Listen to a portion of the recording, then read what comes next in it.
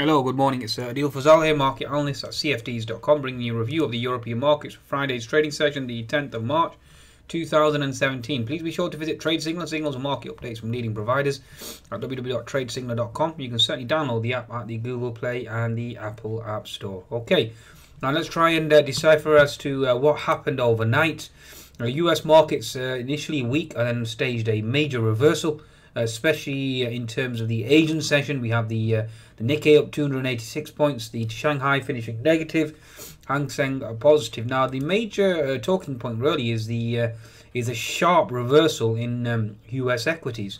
We had the Nasdaq hit a pivot low of 5330, 337 region before it actually pushed up 50 points overnight, up to 5380 now. Along same with the S&P. Hit a pivot low of 23.53 and now currently sitting at 23.75, which is very, very impressive. Okay, mainly triggered by the USD JPY.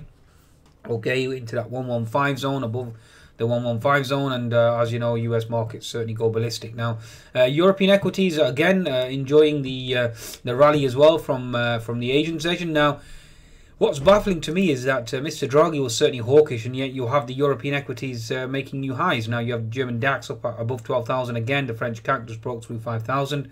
The psychological barrier. You have IBEX. You have the Stock 600, the FTSE MIB, FTSE 100 as well today, 7347. Even with the weaker price of oil being below the $50 region. Now, oil prices certainly not deterring the FTSE from rallying either. Even with trade balance out today, slightly better than expected, but the rest of the economic data from the UK was certainly weaker. We had manufacturing, industrial production, certainly lower, consumer inflation expectations slightly higher as well.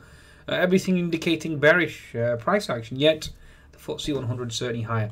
Now, German data was probably the only bright spot this morning. You had exports higher, trade balance stronger as well, imports slightly stronger as well. Okay.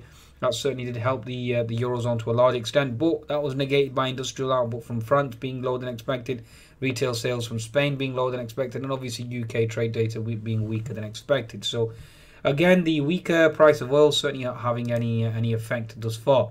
Now, let's bring up the technical picture now, and let's see exactly where we stand technically. Okay, so let's start off with the German DAX first and foremost, looking at a daily chart. Okay, so daily chart going back up to that high now, testing that high around the 12.070 zone, so watch out for that. 60-minute chart on the German DAX, you are now into resistance, so let's just keep an eye on there. Yesterday's topping tails failed to hold, okay. Still gunning for that unfilled gap below at 11.830, so obviously you keep an eye on that in terms of the German DAX, okay. 10-minute chart, the German DAX at the moment, obviously we've closed this gap, we've closed this gap here. Okay, which was around the 12.030. We went back and tested this gap fill at 12.060. If we take that out, then you are going up to 12.080, which was a previous high. Now, from my understanding, especially given Mr. Draghi was very hawkish, okay, hence the reason why the euro is above 1.06. I was expecting that gap to close, and that certainly hasn't been the case. So let's just see exactly how the market plays out. German DAX, like I said, hats off to the bulls here. Certainly grabbing the horns and certainly going for the run. Now, in terms of the French CAC, let's bring up the French CAC for you. Again, this is another index that baffles me. We had weaker data today. Obviously, Le Pen uncertainty as well. Okay. And not only that, you have the political uncertainty in Europe, Greece concerns as well, with regards to the bailout not being confirmed, etc., etc. I mean, there certainly is a lot of arguments here, especially with the Fed being hawkish as well.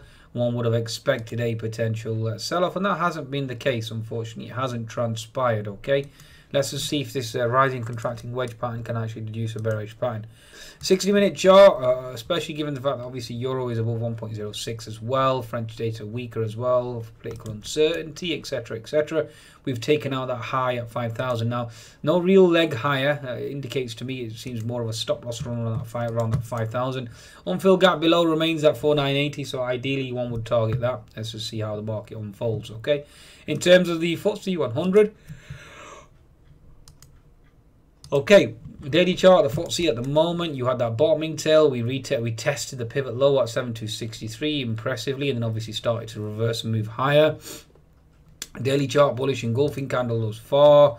60-minute chart, you are into horizontal resistance, certainly expecting that to hold.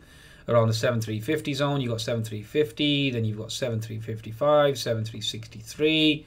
If the market continues higher, then you have 7382, and then the ultimate resistance is 7395. So given the fact that we've certainly rallied from that pivot low at 7260 up to 7350 now, almost 90 points, expecting a pullback, expecting a retracement. That's my expectations at the moment. Okay, 10-minute chart, the FTSE are into gap fill resistance, so naturally, just based on TA, you would certainly have a bearish bias here. Okay, in terms of the Euro stocks, let's just bring up the Euro stocks for you. Euro stocks, again, another index that really does continue to baffle me. Impressive, very, very impressive. Weekly chart, really, the next resistance seems to be at 3520, but it's very hard for me to envisage that 3520 actually coming into fruition. Okay, very, very hard, especially given the fact that you have Draghi hawkish now. Very, very hard for my understanding and my interpretation. But nevertheless, you have to respect an index. If it moves higher, you have the unfilled gap below at 3320, so watch out for 3320 below on the Euro stocks. Okay, 60-minute chart, again, unfilled gap left behind. We've taken on that key resistance at 3410. Hats off to the bulls here, hats off to the bulls. Okay, so from my understanding, really, if I was trading right now, well, which I am obviously, I'm targeting the 3410 zone. Okay, so at present, I attempted to short the Euro stocks at 3425. So short from 3425, stop loss 3456, and looking for that test at 3400, potentially down to this 200 MA. Bear with me. Okay, there's your 200 MA, which is around the 3490s. Okay, so stronger euro, weaker data certainly should send the euro stocks lower. Okay, on that note, please be sure to visit cfds.com for your trading needs and certainly take advantage of that bonus. Goodbye now.